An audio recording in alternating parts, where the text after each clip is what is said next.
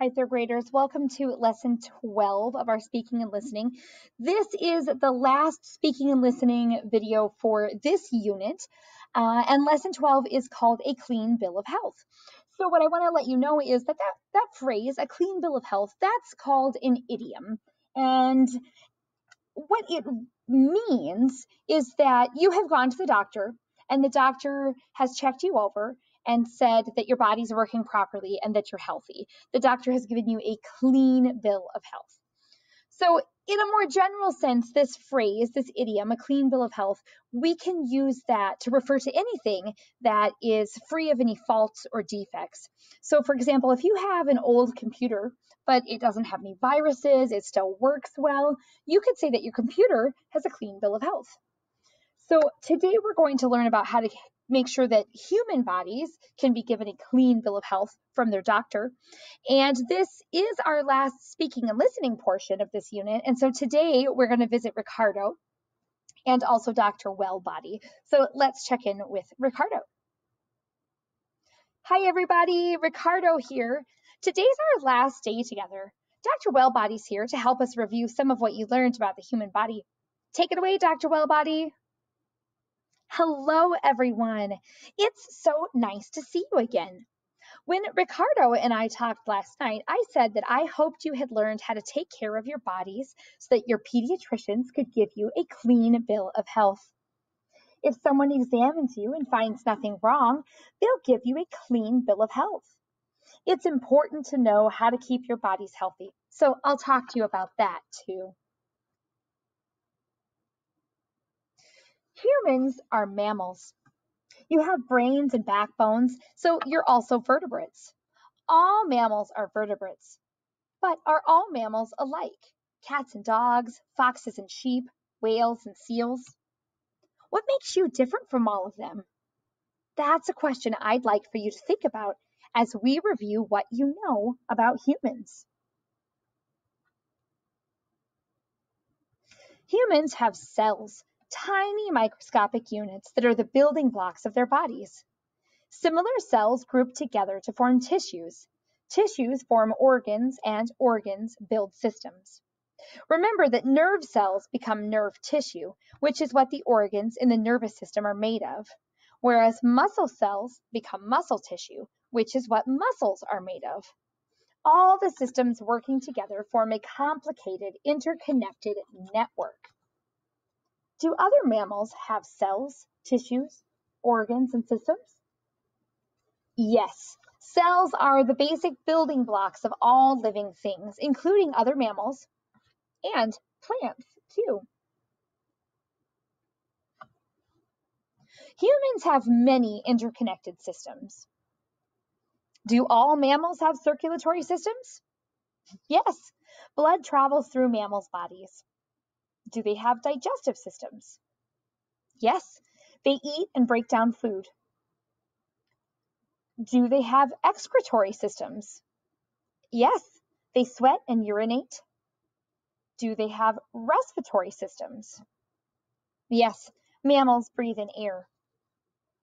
Do mammals have skeletal systems? Yes, they have backbones. Do they have muscular systems? Yes, mammals run or jump or glide or swim, moving those bones, so they have muscles. And do they have nervous systems?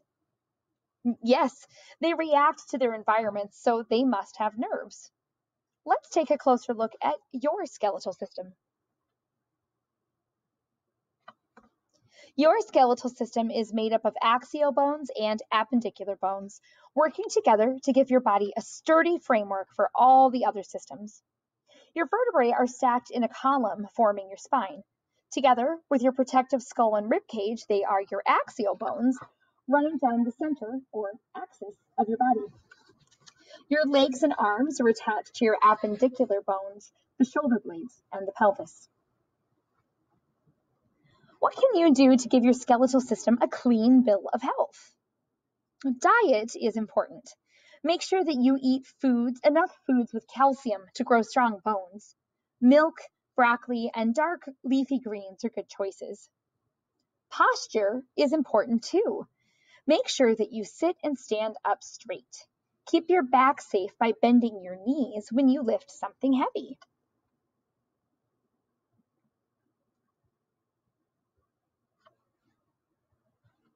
Rope-like tissues, called tendons, attach your bones to muscles.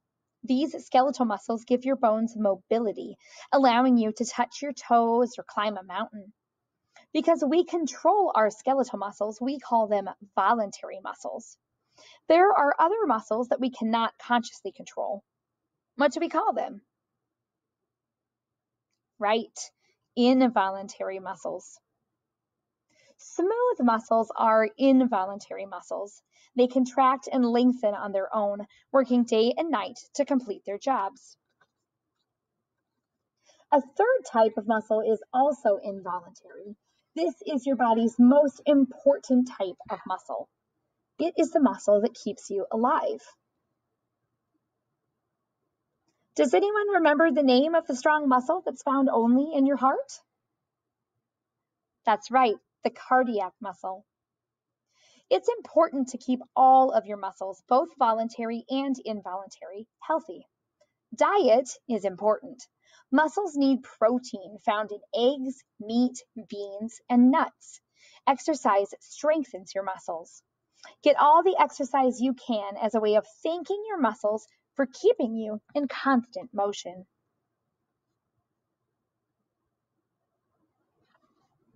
Your nervous system is your body's command system, communicating with the rest of your body systems, telling them what to do. It works closely with your skeletal and muscular systems. Your skeletal muscles move your skeletal bones, but your muscles get their commands from messages sent by the nervous system. A network of nerves links your brain and spinal cord to muscles and sensory organs all over your body. Nerves collect messages from your brain, from your senses, and from other places inside your body. Many messages can be sent at the same time as electrical impulses dash around your body in split-second relays. Your nervous system, with your brain acting as its main commander, controls everything you do. Your nervous system is like an electrical system. Electrical wiring, whether in your house or in your body, can be shorted out if something goes wrong. So, how can you prevent that? How can you give your nervous system a clean bill of health? It's no surprise that diet and exercise are just as important to your nervous system as they are to your other systems. It makes sense that because our systems are interconnected, they are affected by many of the same things like diet and exercise. Vitamins and minerals from healthy foods like fresh fruits and vegetables, and protein from different foods are all important. Drinking lots of water helps too. Stay away from eating extra salty foods and from anything that is filled with too much sugar, such as soda. Apples and oranges are great substitutes. Be sure to get outside every day to play and be sure to get plenty of sleep. Your bodies are working very hard as they grow, and they need plenty of nourishment, or food, and rest to grow on.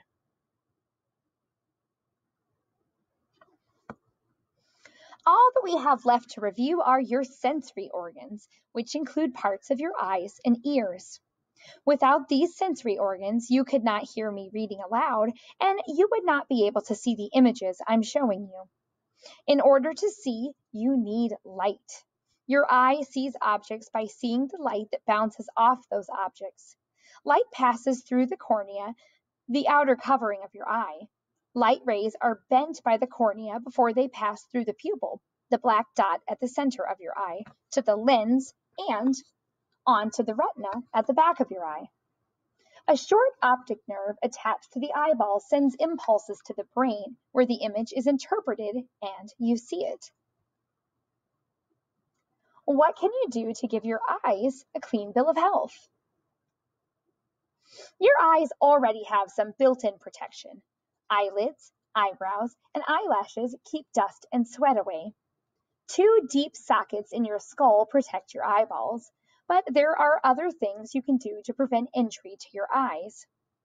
Never look directly at the sun.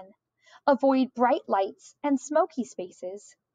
Give your eyes a rest, never sitting for too long in front of a computer or television screen. Wear safety goggles to protect your eyes from damaging chemicals in pool water or chemicals in a science lab. And wear sunglasses to protect from the glare from sunlight shining off things such as polished surfaces or snow. Your eyes and ears often work together to make sense of your world. Your ears include the outer ear, those flaps we see on the outside of your head, and two other sections, the middle ear and the inner ear, both hidden inside your head. Your outer ear catches sound waves from the air and directs them through your ear canal to your eardrum. The eardrum vibrates and begins to move the bones of the middle ear. The hammer, anvil, and stirrup set off vibrations in the inner ear, causing the tiny hairs of the cochlea, a snail-shaped bony tube, to move. These hair cells produce nerve impulses, sending them along your auditory nerve to your brain. Your brain sorts everything out, and you miraculously hear sound. Your ears are delicate organs as well, so how can you give them a clean bill of health? Most importantly, keep the noise volume down. Ears can be damaged when sounds are too loud. Although it's important to keep your ears clean, you must never stick anything in them. Objects might get stuck or otherwise cause damage to the eardrum.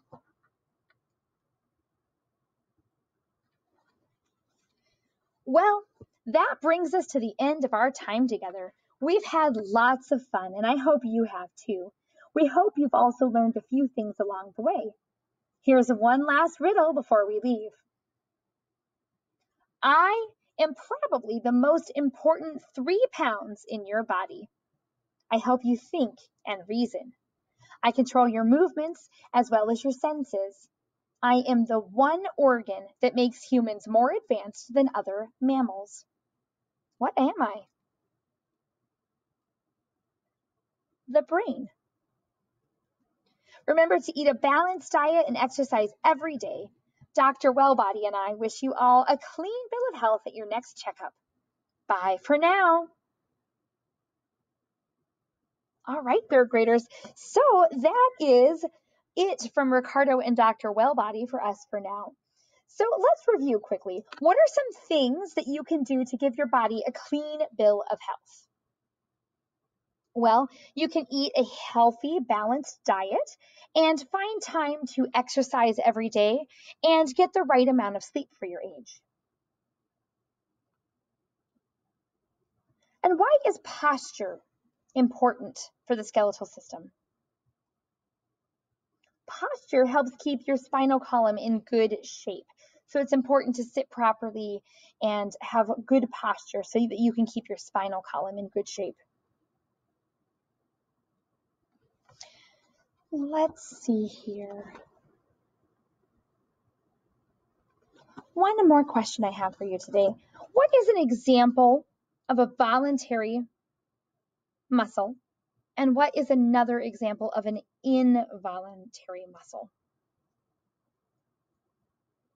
Well, the muscles along our skeletal system are voluntary. We choose to move those muscles. So the muscles in our hands and our legs, things like that, are voluntary. We choose to move our hands and legs and our arms. What about involuntary muscles? Well, smooth muscle of our digestive system, those are involuntary. They do their work without us needing to tell them to. And also the cardiac muscle of our heart is an involuntary muscle. Thankfully, we don't have to remind ourselves to beat our heart all the time. That would be a lot of work to have to remind ourselves.